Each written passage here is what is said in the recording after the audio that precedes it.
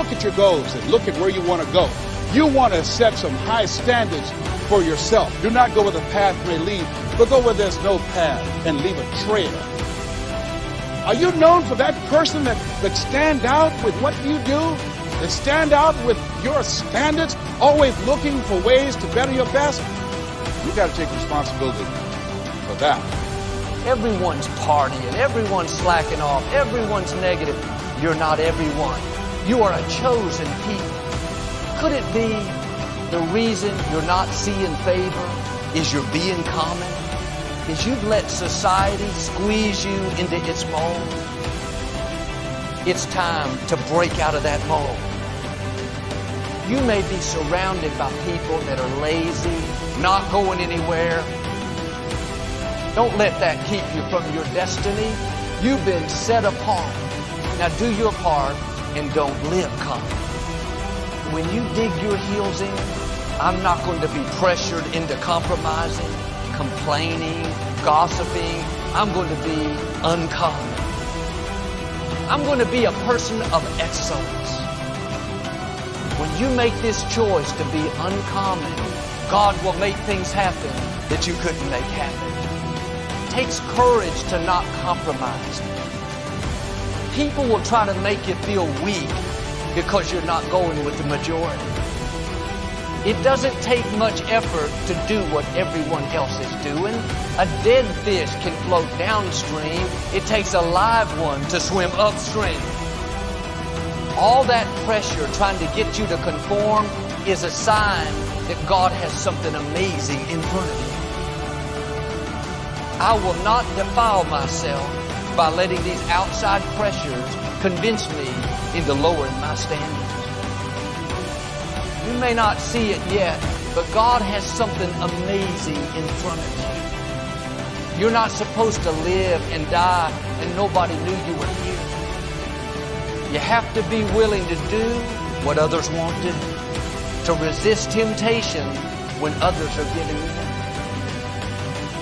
Every temptation, every difficulty, God has given you the grace to overcome. Yes, it takes discipline. Your flesh will tell you, give in, do what everyone else is doing. Don't let a temporary period of being uncomfortable keep you from a permanent blessing. When you're being uncommon, don't be distracted by the naysayers. They're making fun of you now, but you don't know, one day they may be working for you. Sometimes when people get to where they were trying to go, they forget what got them there. It was the fact that they were uncommon. Once they reach a goal, they start becoming common. When you refuse to compromise, when you don't take the easy way out, God will do the uncommon. God has uncommon favor in your future. Uncommon relationships, but you have to do your part and be uncommon. When you go against the grain, when you take these steps of faith, don't be surprised if common people tell you how it's not going to happen. You can't start your business. You don't have the experience. Don't believe those lies. You have something on you that they cannot see.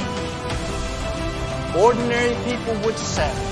The good news is you are uncommon. You have seeds of greatness on the inside. You're going to defeat giants that look bigger. You're going to accomplish dreams that seemed impossible. I'm not looking at average people. I see history makers.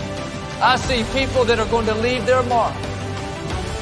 Friends, God has not only chosen you, but He has set you apart. Now I'm asking you to do your part and live uncommon. You will have tribulation. It didn't say you might, but here's what I can say to you. You are different. You are uncommon. It's my right to be uncommon if I can. I want to take the calculated risk, to dream and to build, to fail and to succeed. I prefer the challenges of life to the guaranteed existence, an uncommon desire to control your destiny.